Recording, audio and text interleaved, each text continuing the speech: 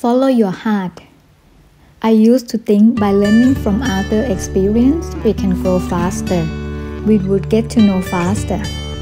Then I came across someone say no, and didn't like that I asked them without trying myself first. That no didn't stop me from finding out, but it gave me a fire, gave me a drive, and a great willingness that without anyone's help, I can make it myself. What I know now is this: we will all play our part. We all meant to meet and give us a lesson for each of us can grow to the direction we seek.